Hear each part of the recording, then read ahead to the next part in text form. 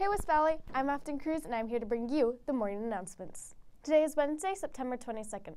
There's a high of 69 degrees and a low of 52 degrees. It's probably going to be raining today too, so don't forget your umbrella. Guess what else today is? The first day of fall. I'm so excited. I love the spooky season and Halloween and all of that stuff.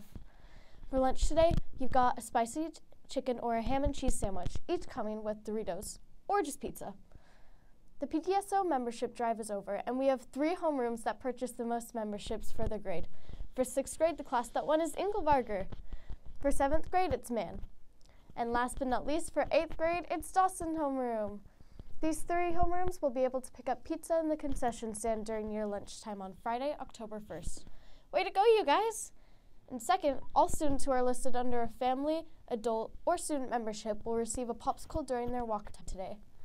Any boys interested in trying out for basketball need to see Coach Landrum in room 135 in the 8th grade hallway for registration and tryout information.